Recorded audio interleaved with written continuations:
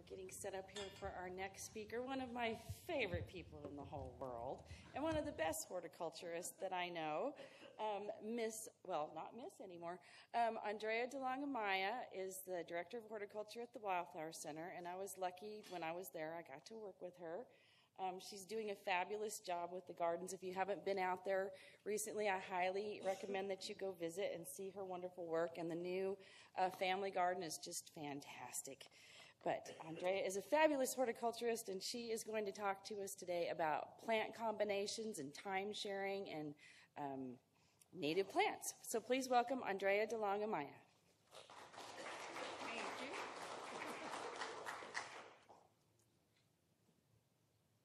Okay, can you hear me all right? Is the mic okay?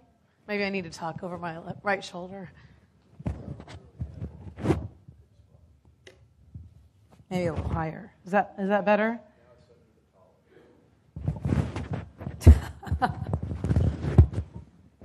Okay, let's see if that works. Can you hear me all right? I have to apologize. I'm getting over laryngitis, so my voice is a little gravelly. I haven't smoked a pack of cigarettes already today. All right. So I'm at the Lady Bird Johnson Wildflower Center, and our mission is all about promoting native plants. It's to conserve and restore and create healthy landscapes using native plants. We do a bunch of different things at the Wildflower Center. I'm involved with the horticulture program, obviously, but we do a lot of things, everything from natural areas and trails. We do restoration on our property where we're doing restoration mostly for research to figure out what the best management practices are to achieve certain results. And that's part of our consulting program. We do have environmental education for adults, professionals, and children as well. And we also have a plant conservation program. We do seed banking and monitoring of different vegetation areas to help guide us for our information into the future. We have national outreach programs. Largely, we do that with our website. We have a very wonderful website. If you haven't been to wildflower.org, there's a lot of resources that I think you would find very useful in your profession. And then we'll also have a quarterly newsletter, a magazine that we publish. And then we also have a Sustainable Sites Initiative, which maybe many of you have heard about. And our Sustainable Sites Initiative was a program that we jointly created with the U.S. Botanic Garden and the American Society of Landscape Architects. And we just we just completed our pilot phase, and it is now into the public phase. And essentially what it is, it's similar to LEED for building. It's a set of voluntary guidelines that you can follow on your landscape and then achieve certain points and get a certification. Because you can have a wonderfully platinum LEED building, but then your landscape might be just horrible. And St. Augustine that's sucking up lots of water. It doesn't make any sense, and I've seen that. So the landscapes, unlike buildings, can not just be less bad like buildings, but actually can do positive things for the landscape and the environment. So Lady Bird Johnson was our she, along with her friend Helen Hayes, the actress, founded the Wildflower Center. And here's a quote that I really like from her. She said a lot of wonderful things, but wherever I go in America, I like it when the land speaks its own language in its own regional accent. And I try to practice that in her lovely southern drawl, but I'm not going to subject you to that. So what is a native plant? This is a commonly used phrase. We say native plant all the time. But what are we talking about? And it's a very complicated issue. Here is my best summary of how you can use that, how you can define that. It is a plant that occurs naturally where it evolved. Now, it's very messy and complicated because evolution is happening on a daily basis, but if you've had something that's been in a particular location for several thousand years, that's probably a pretty good indication. And there's also a geographic component of this. If you go to a nursery and you say you want to buy some native plants, well, what are you talking about? Are you talking about native to the United States? The Wildflower Center, we consider the plants that are native to the state of Texas in our collections on site. But really, technically, something like a Mexican white oak, which is native to the state, is not really native here. It may do well, and it may be a good plant to use, but it's not necessarily native. So really, where you define native depends on what your goals are for your landscape. Are you trying to do a restoration? In that case, you want to be very strict about what you're considering native and getting local genotypes. Or maybe you're just trying to find plants that are drought resistant. Or if you're trying to accommodate wildlife, that's going to give you a different range of plants, or a different range geographically that you would pull from. So it's just important to consider that, native to Texas or Travis County would be basically the farther away you get from where your landscape is, generally speaking, the less likely it is that those plants are going to be well adapted. Sometimes it's helpful to determine what is native by deciding what isn't native. And here are some examples of things that you might have seen in our area that are not native. We have several species of invasive species, that you might find on the Greenbelt, for example. When I was taking native plants at UT many years ago, it was not always very clear what was native and what wasn't. Like Nandinas were all over the place, and I was identifying them, and I did not realize that they weren't native for a long time because our teacher wasn't very good about distinguishing that. But these are things that you might see growing wild, does not mean that they're native. Similarly, there are plants that are not native but are adapted, that are well adapted. Here's some examples that are Mexican species that you might be familiar with. The new gold lantana, the pink skullcap, the purple Mexican bush sage. These are all things that are not considered invasive in our area. They're drought resistant, and they may do very well, but they're not native to Texas. So again, it's not that they're bad to use. You might want to use them, but they're not native to Texas. Here's another example of, people. We're from the Wildflower Center, and so people assume sometimes that if you're planting a package of wildflower seeds that are all going to be native, but that's not necessarily the case. There are a lot of non-native wildflower seed mixes that might contain Eurasian species, as in this case. So like the rocket larkspur and some of the cosmos and the cornflower, those are things that you might see in a wildflower in a wildflower seed mix, but aren't something that you would find growing wild around here naturally. So now that we have that out of the way, we all know what we're talking about. One of the things that I wanted to really stress to people using native plants in landscapes is that the plants themselves do not dictate what kind of landscape style you have. You can have a very beautiful natural landscape, naturalistic style, which is what most people think about when they're using native plants. Here's some examples of some, I think, successful naturalistic-looking gardens. But a lot of times you'll have people say, well, I don't want native plants because they're messy or they're unkempt, and I don't want native plants. I used to work at Barton Springs Nursery in a previous life, and it was interesting because I had a customer come in, and he just, right from the beginning, like, I don't want native plants. And so I just noted that, and I showed him a bunch of stuff, and I just didn't tell him they were native, and it was all fine.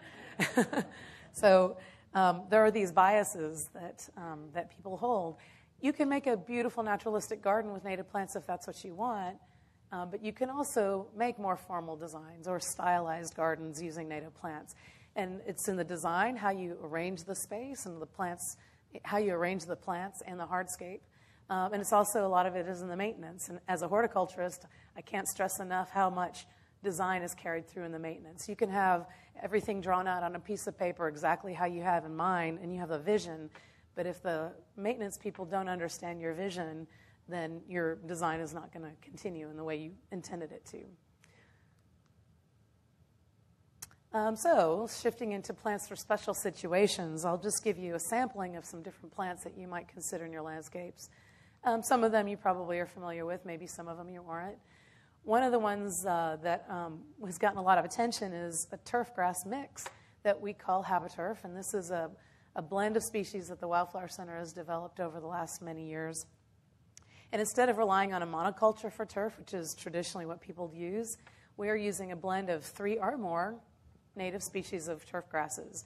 Buffalo grass, blue grama, and curly mesquite are the ones that we've selected because they stay short naturally. And they also have a very fine leaf blade so that they blend together and they don't look like you have 3 different things happening at the same time, so it looks fairly uniform. And one of the advantages that you get, a long time ago, everybody's saying, plant buffalo grass, that's the native turf grass that you should be planting. And if you've done that, we have enough experience over the last several decades to know that buffalo grass by itself can be a challenge in many situations. It tends to get weedy pretty easily. It's best if you don't mow it, or if you mow it very high on an infrequent basis, but still, the weeds are probably the biggest problem. And the reason for that is that buffalo grass naturally grows kind of with a loose matrix. It's designed to support wildflowers. It's you have holes in the turf grass, and then you have your bluebonnets or your Engelmann daisies or whatever that grow in between them. So it's designed to have holes in it. It's not designed to be super tight. So if you can put some other grasses, other species in there, they'll fill in those holes and make it a denser turf. The other thing is having multiple species gives you some resilience in different soil conditions or different rainfall patterns or climate. So maybe one year you get a lot of rain and it might favor one species. The next year maybe it's less and something else is going to take over a little bit more. So you have that resilience and dynamism in your landscape. Here are some charts that came off of our website that demonstrate how native grasses are better with keeping out weeds and other grasses. So the yellow boxes are weeds, and then the green boxes, I'm talking about the top one, the green boxes are your native grasses. So you have Bermuda grass on the left, then buffalo plus blue grama, and then the native mix would be the habiturf. And so you can see how over the more species you have, the more suppressed the weeds are. And then the bottom picture shows you how a mixture of native grasses can have a lot of leaf density, perhaps more than Bermuda grass, which is kind of hard to believe. But here you can see how you can have denser coverage. Now, turf grass, the habiturf, is fairly okay with some foot traffic. But if you have a really heavy foot traffic, just about any turf grass, you're going to have ruts that develop, and you might want to put in a pathway if you're going to have an area that's continuously walked on. So it's not really good for heavy foot traffic, and it's also not ideal for shade. It'll take light shade, medium shade, but if you have a real shady spot, you might consider some of the native sedges or the straggler daisy. The horse herb is another alternative for a shady spot that would be really nice and stay low and look nice and even. A few trees. We've talked about trees a lot today, so here are just a couple examples. The cedar elm is the photograph on the left that has the sort of yellowy foliage. This is a picture taken from a tree in fall, early fall, before the trees have lost their leaves, but they're starting to show a little bit of color. And this is a great tree. You're probably familiar with it. It's very common around here. I like to promote it as a good shade tree. It's relatively disease resistant. It's drought resistant. It grows in the blackland soils. It also grows in the hill country area in their thinner, rockier soils. It's just a good, tough tree, and they have this beautiful, stately structure to them, which I think is really beautiful in the landscape. And then the other two are a couple species of understory trees, or smaller trees, not necessarily understory. The mountain laurel that has the purple flowers, you can smell them outside right now. That's a great one. It can be an understory under some shade, or it can be out in full sun. It's helpful. It's useful in the landscape because it's evergreen, and it's also deer resistant, which a lot of people really struggle with deer. And if you're looking for something that will tolerate that, the mountain laurel is a good one. The whole plant, though, however, is toxic, so be careful if you have stupid dogs that like to eat on everything. Beware and maybe pick something else. Also the seeds, the beans. The bean pods are kind of a brownish, dark brown, woody, and then if you split them open, you'll see the bright red fruit, the seeds inside. And those are also very toxic, and since they're bright red, sometimes they seem to be appealing for children, so that's another thing to be aware of. A lot of times it's the toxic part of the plant that makes it deer resistant. I forgot to set my timer here. There's a timer here. This is cool. Are we, into like 10 minutes? Okay. The picture on the upper right is the Anacacho orchid tree, which is another one of my favorite ornamental trees for our area.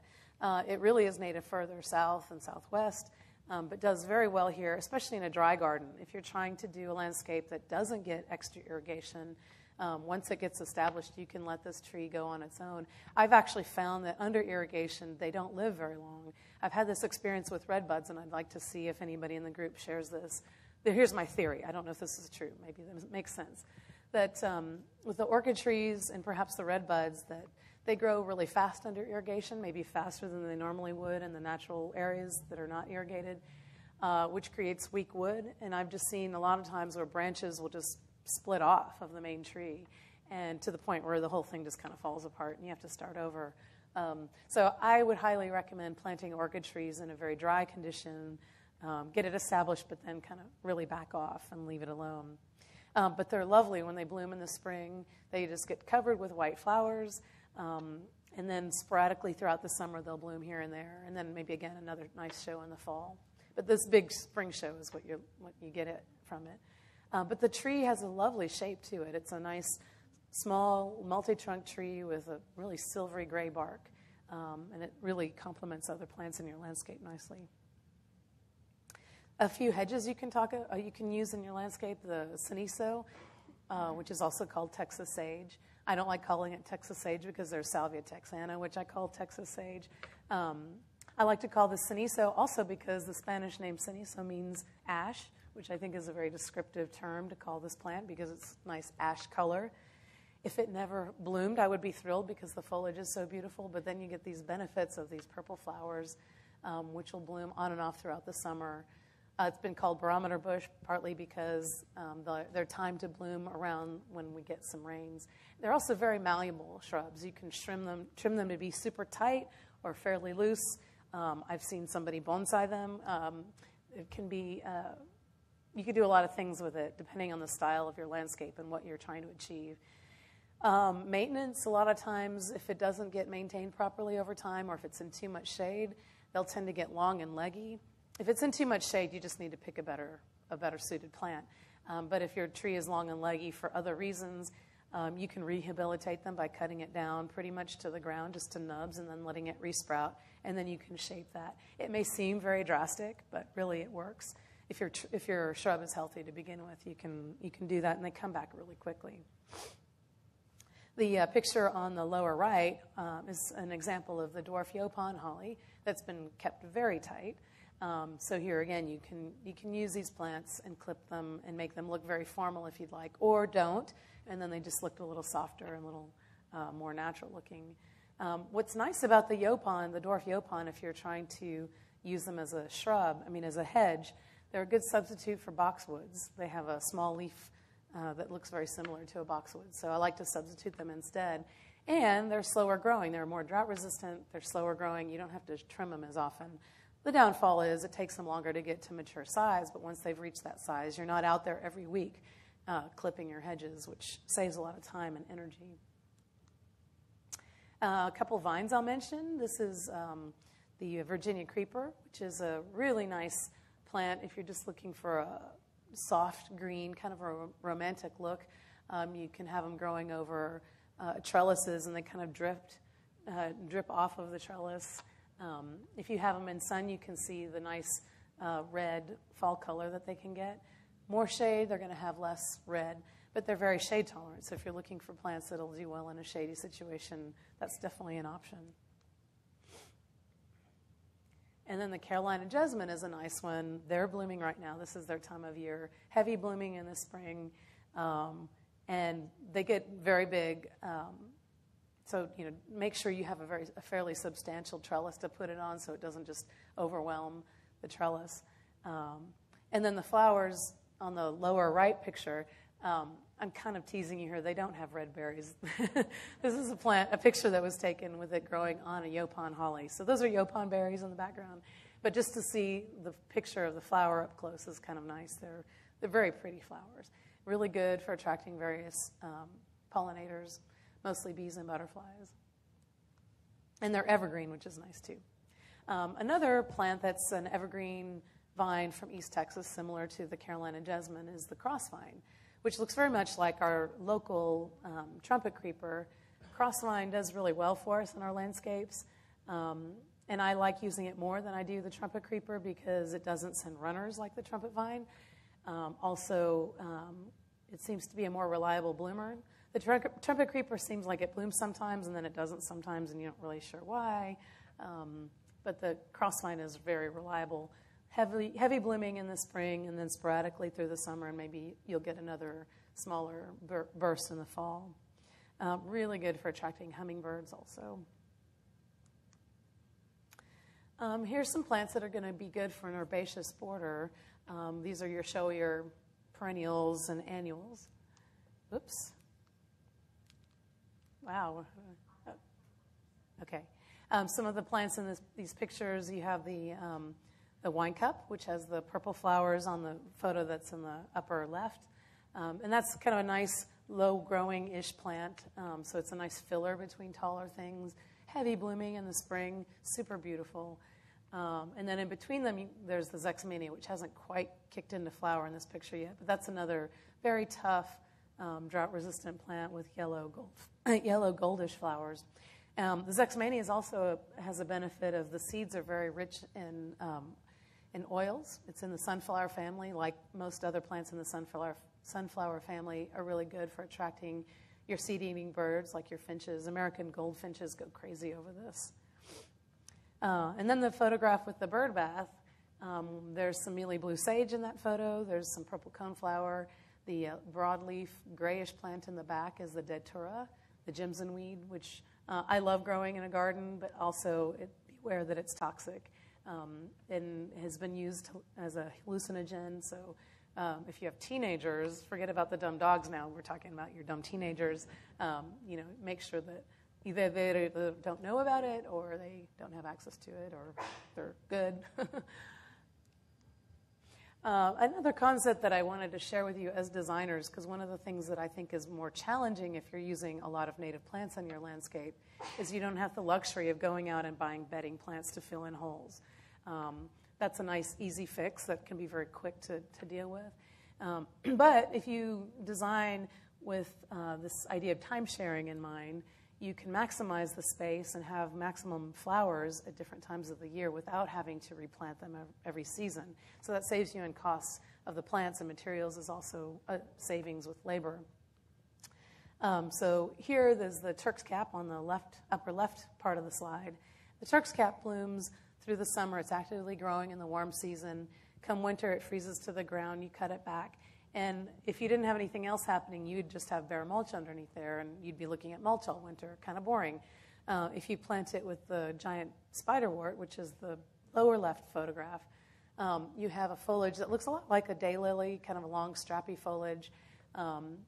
And that will grow all winter and then sends up flower bolts in the spring. They're starting to bloom right now this time of year. And then around the end of spring, like sometime early May, late April, the plants dry up and completely go dormant. So you can cut them back, or if you don't do anything, they just kind of disappear on their own.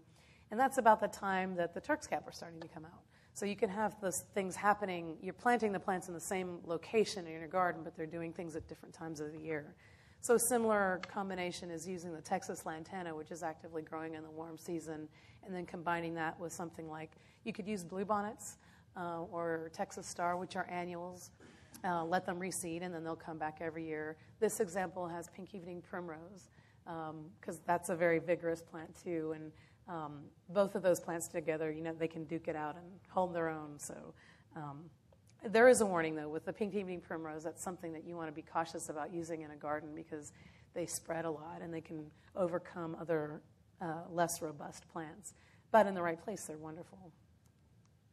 Here's an example of what that actually looks like in reality, in an actual garden setting. So the picture in the upper left shows you what a springtime garden would look like. And the pink in that photograph is the pink evening primrose. The red is the Indian paintbrush.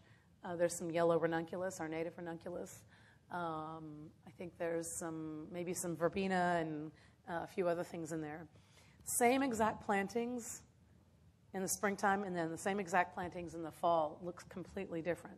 The fall, you have actively growing and showing are the Gulf muleys. We also have the short prairie goldenrod, which are doing most of the color. And then there's also little prairie fleabane, which is blooms both spring and fall. So you get lots of bang out of that plant. But all of those things that were there in the spring are either seeds on the ground or they're dormant perennials. So you can maximize the show by combining those different plants. A few plants that are good for sunny and xeric gardens. We have in the left side picture is kind of a combination that's modeled after stuff that you would find in the Chisos Mountains in the Big Bend region. So you have the big-tooth maple combined with the Havard agave and the Mexican feathergrass. And it's fun to use Mexican feathergrass in gardens because people don't realize where they're native to, and you find them growing wild in beautiful stands in West Texas up in the mountain areas. And you see them growing with the Havard agave, and you can't design a more perfect plant combination. Just the stiff growth of the agave and the blue color combined with the green and the soft flowiness of the grass is just really amazingly beautiful. And then you throw in some boulders in there, and you just have this beautiful landscape. The photo on the right has the square bud primrose, which is the larger plant with the yellow flowers. In front of that is a Damianita, which is another low-growing moundy plant that's very deer-resistant, evergreen. It smells kind of nice, which is fun. There's the twist leaf yucca. Actually, I think that's the pale leaf yucca. There's some bluebonnets in there also, and the prairie beard's tongue, the penstemon cobea. So these are all things that do well in dry, perhaps rocky situations. A lot of these things, if you drive through the hill country, this is a spring photograph. So in the spring, if you drive through the hill country, these are things you'd find growing out of caliche or very thin soils without irrigation. So using that as a model and what you can use in your landscape, here's some plants that will do well. So the idea is, you can get things established, irrigate them until they get going, and then perhaps just walk away. And the maintenance then just becomes weeding and editing and less about watering. You might need to do a little bit of watering if we have a really dry spell. A couple other plants that would be good in a dry situation. The spineless prickly pear is another one of my favorites because it's just so easy. It has this beautiful sculptural form. And again, the texture and form of the plant looks so good with just about anything else you can plant next to it. Looks good with gray foliage, dark green, soft, wispy grasses. It looks great with other succulents. It's another one that you don't have to water once it gets going. Or actually, you don't even have to water it to get going. Just throw the pad on the ground and you have a plant. In front of it is a lesser used plant that, at least in our area, the Austin area, that's the desert marigold. And that's Bailea multiradiata. I say that because you might not be as familiar with that one. And this is an annual that you see also in West Texas, very drought resistant. It has a really gray, silvery leaf to it. The whole stems and leaves are all very silvery and gray, which helps them retain moisture and reflect the UV radiation coming from the sun. So that's how it protects itself. But it's stunningly beautiful. The beautiful flowers, bright lemon yellow, bloom heavily in the spring and early summer. You might have some going off into the fall as well, but it's mostly a spring and summer plant. But it's an annual, so let it reseed and then it'll come back for you. If you have shade, here's some examples of some things that you can use in a shady woodland type garden. The Turk's cap and the picture on the upper right is Turk's cap combined with one of our native blue mist flowers. This one's a little less common. Usually you see the Greg's mist flower used in our area, which is great. This is the blue mist that is more suited for shade. It doesn't have as long a bloom period, though, so it's really just a fall bloomer. But using that and with the Turk's cap gives you a nice woodland feel. The Turk's cap is great for attracting pollinators, specifically hummingbirds and some of your larger butterflies throughout the summer. And then the photo on the lower left is a nice, beautiful stand of golden groundsel. And this one is becoming more available commercially, fortunately, because it's really a wonderful woodland plant. It just makes a nice ground cover. It looks beautiful throughout the winter. It looks like a really dark head of butter lettuce, the butter crunch lettuce. It's kind of what it looks like, a little bit thicker leaf, though. And then they bloom really early in the spring. They're one of the first things to start blooming. And so you're like, okay, yes, spring is coming. You can get excited about that. And it's also really important to have these early blooming plants that can support some of the early pollinators that are coming through and looking for nectar sources. That's the golden groundsel. Groundsel, Groundsel. And that's one that'll seed itself out, but also as you can kind of see from the picture, it sort of colonizes slowly. It just sort of, pups out and makes a nice carpet. And you can transplant them very easily and move them around. And then they kind of finish doing their thing, and then you better have something else to take over its place because it'll be kind of a hole in the landscape for a while. If you have pretty dry conditions in a shady situation, here's some plants that you can consider. The upper left is a picture of the cedar sage, which is aptly named. It grows under cedar trees where the cedar is very dense, the juniper is very dense, and you don't get a lot of rain coming through the canopy unless we get a really dense rain that'll saturate the soils. Also dense shade. So the cedar sage is really useful for really dense shade and drought conditions. And their time to bloom, I've seen a couple starting to bloom right now. It's a little bit early, but their time to bloom with the first migrations of the hummingbirds coming through in our area. So that's a nice benefit too. The whole plant stays kind of short. When they're blooming, the flower stalks might get a foot tall, but typically the foliage stays kind of low to the ground and makes a nice ground cover, which is evergreen throughout the wintertime. And it's also fairly deer resistant, which is good. The picture on the lower left is a Nolina texana. It's also called bear grass or basket grass. And this is another plant that up until fairly recently was hard to find in the trade, but it's becoming more common. And I'm so glad because this is another super duper easy plant to grow. And it's a gorgeous plant. It's called bear grass, but it's actually a woody lily. So it's evergreen throughout the year. It doesn't really change the way it looks except when it blooms in the spring. It's starting to put out flower buds now. And the flowers are these pyramids of white, kind of pinkish white flowers that bloom in the foliage. And then the grass, the leaves just kind of have this beautiful draping, cascading texture to it. Nice fine texture and then drooping form. It looks fabulous, like going over a limestone wall or around rocks. It's a nice contrast. And it really evokes motion even though nothing's moving. It just looks fluid like water. Very drought resistant too. You can find them. The only drawback I would say is they're kind of slow growing, but get them in the ground and they'll do their thing in a couple of years. They'll be pretty mature size. On the right, you have a picture of the twist-leaf yuccas, and that is another good plant for dry shade. People think of using yuccas in a xeric kind of garden, maybe a dry rock garden, and there are certainly, most yuccas are good for those kind of conditions, but the twist-leaf yucca is a good one that's adapted for shady conditions here. And the inset there, you can see how the leaves are twisting, hence the name twist-leaf yucca. If you have deer, most of the time deer won't eat the plants, but they definitely like to eat the flower stalks, so don't expect to see the white flowers in the spring if you have deer problems. There we go. A few plants that you can use for water gardens. If you have ponds, there are a number of different native species that do well. Not all native plants are drought resistant, right? Just because they're native doesn't mean that you can't give them lots of water and have them do well. We have several native irises. I would highly recommend not using the yellow flag iris, which is an invasive species that is commonly sold in garden centers that sell water plants. But we have the blue flag iris is a really nice one. And then we also have other things like pickerel weed, which you can find. In the stock tank on the picture on the right, the stock tank has the star sedge, which is really another nice water plant. There's also horsetail, which you're probably familiar with horsetail. They actually don't need to be in water. They can grow in soil as long as it's not too dry. If it's too dry, they just kind of get thin and they look scorched and they don't look as pretty.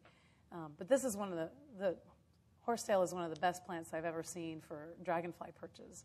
So if you're trying to create a wildlife habitat, that's a fun one to include. We have native water lilies. This is the white water lily, which I think is just as beautiful as any tropical water lily you'd want to grow, and does the same thing pretty much. You don't have to protect it in the winter. It's cold hardy here. And then above that and to the right is an image of a plant called lizard tail, which you can see why. They have the flower stalks. Those white flower stalks kind of look like a tail. And this is also a very shade-tolerant plant. It'll grow in full sun as well. It's related to the hoja santa, if you've grown that, the root beer plant. The foliage kind of smells like that, like the hoja santa, which is kind of fun. What was that? Lizard tail, yes. And I think Denise confirmed, but I think we can put the plant list. I have a plant list that we can put on the website after the presentation so you can get all the names of everything. We've talked about rain gardens a little bit with the Grow Green program. There's a wonderful fact sheet that was put out a couple years ago about rain gardens, and we have a lot of native plants that are perfectly adapted to this kind of situation. Because we have flash floods and we have drought, you tend to have these areas perhaps on a first order of the stream where you don't get a lot of scouring floods, but you get a little bit of flooding and then it dries out, and you don't have the continuous moisture that you would have on a perennial stream. So the plants that can take drought conditions when it's not raining and be inundated for a day or two if it is raining, some of the plants that you might consider would be the bald cypress. Some of the other trees in here, we have possum haw hollies, there's buttonbush, rough-leaf dogwood. Those are all things that you would find in a riparian area on the edges where it might be dry for long periods of time, but also can take moisture. A lot of grasses are really good for this, switchgrass, bushy bluestem, gamma grass. Those are all really good grasses that you could put, especially if you're trying to do erosion control, but also just aesthetically, they're beautiful plants. And then some of the perennials that we have in there, things like Turk's cap do pretty well under those conditions. The obedient plants do well, although be careful because some of the obedient plants that are available commercially are not native. They all are fairly aggressive, so that's another thing to be mindful of. And then the picture on the bottom right I just throw in because I just think that the grasses are so beautiful, and to be able to see what they look like throughout the wintertime, if you're not super tidy and you don't cut everything back after the first freeze, leave them standing, and it looks pretty nice and gives you something to look at through the wintertime. I mentioned bushy bluestem. That's the picture on the upper left. This is what it looks like in the summer when it first starts to bloom. And then as it gets cooler into the fall, it turns this beautiful rust color. Very soft, fluffy plumes. They're very pretty plants. And then the art picture is one of our native hibiscuses. This is the Halbert leaf hibiscus, which get to be pretty good-sized shrubs. I would say they get 6-7 feet tall, perhaps. And you can treat them like a perennial and cut them to the ground if you'd like, or leave the stem standing for next year, and they'll just be that much bigger earlier. But they're nice. They bloom all through the summer with these beautiful white flowers with the red centers. I love talking about native edibles because the whole foodie movement has gotten so much momentum, and people want to do a lot of home gardening, which is great. It's so exciting to see people getting into that and feeding themselves. It's very empowering. It's a great way to get kids to eat vegetables. But we often overlook the native plants that are also good for human uses. And a lot of these are perennials, which is great too. You don't have to replant them every year. So, for example, one of my favorites that I use the most is the chili piquin, which is the native chili pepper. It's actually the precursor for most of the peppers that we're familiar with. It's Capsicum annuum, which is the same species as bell peppers and serranos and jalapenos. Those are all the same species that came from our original native chili piquin. But they're perennial for us here, and they grow in shade or full sun. They're ornamental. They're very pretty plants. They're super spicy, and I like to crush them up, put them in scrambled eggs or a pot of beans or spaghetti sauce or anytime you want some heat. And the mockingbirds really like them too. So the chili piquin is a great example. The prickly pear are in here because you can eat the tender new growth in the spring. If you've had nopales or nopalitos in your breakfast tacos, you can grow your own. They're also multi-use because the fruit, the bright red fruit, when they're ripe, are really sweet. You have to scrape the prickles off of them, but you can make margaritas out of the tunas. The tuna is what you call the fruit, or prickly pear jelly is really delicious. There's a plant in the back, the Barbados cherries, which are commonly used more just as a landscape shrub. But the fruit are edible, and they are high in vitamin C. They're related to the plant that gives us acerola. So there are a lot of plants that are native that you can use as part of an edible landscape. You might just incorporate them in as ornamental plants, but then just be mindful to go out and harvest every now and then. I hadn't realized this, but the pink evening primrose a few years ago, somebody mentioned to me that the pink evening primrose was edible, the foliage, the new growth in the spring, and I tried it and I really am hooked. I put it on my salads. You don't cook it like a potter, but eat it fresh. It has kind of a arugula kind of flavor to it, which is nice. And if you have pink evening primrose, you have plenty to harvest probably. Use native plants in containers. This is another way to expand what you're doing. If you have a patio garden, a lot of people have apartment living situations. They can't have a full garden in the ground. So using things in containers can be a nice way to incorporate them. Plants in containers also tend to dry out quickly, so using some of our really drought-resistant native plants could be one way to manage that by using the agaves or the coral yucca is another really great plant for a container. You can also use containers to highlight plants that if you put in the ground might be overwhelmed by more robust plants. That's another technique that I've used. Like if you have a small cactus or something and you plant it in the ground, it might get covered up by Blackfoot daisy or something. And you can just put them up at eye level and highlight them just to feature the beauty of the plants themselves. Here's some examples of some beds that we did at the Wildflower Center that are essentially container gardens using stock tanks. We drilled holes in the bottom for drainage and planted them up. It looks pretty nice. What's nice about them, too, is they're elevated, so ergonomically you're not stooping over to do your weeding and maintenance. You can see that they also can be used as a water garden.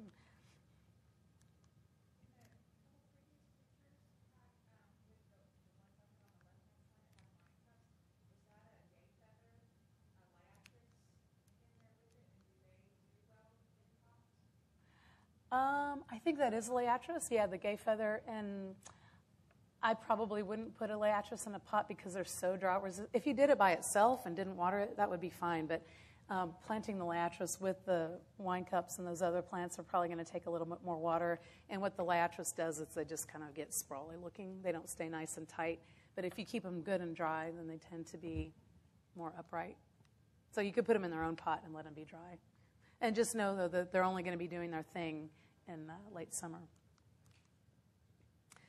Native bonsai, we had a couple times where we've had the local bonsai exhibit, local bonsai societies come and do an exhibit with us. And it was fun to see the wide range of things that they had. And visitors were always amazed, like, wow, you can torture native plants too. And the bonsai society folks, they were just growing these, not because they were native plants, just because they were good for bonsaiing. And then we have our spring sale. This is my advertisement. We have our spring plant sale coming up. So we have about 300 different species of native plants that are going to be available. We'll have more information on our website, including a plant list. And to wrap it up, I like this quote. This is how we make our gardens here. These are the plants that tell us we're home. To me, using native plants, a lot of the reasons people do them is because they're drought resistant, they're insect resistant, disease resistant, all those great benefits, but also they just make it look like our area. It looks like Texas. And there's our website. And I think I'm out of time. Do we do questions?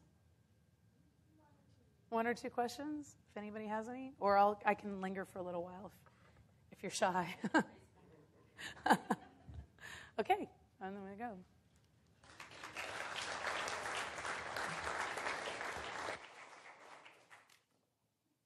Okay, to stay on track, we're going to come back at 1:15, so you still have over an hour. But please come back because we have a lot of great speakers this afternoon. If you haven't got your parking thing validated,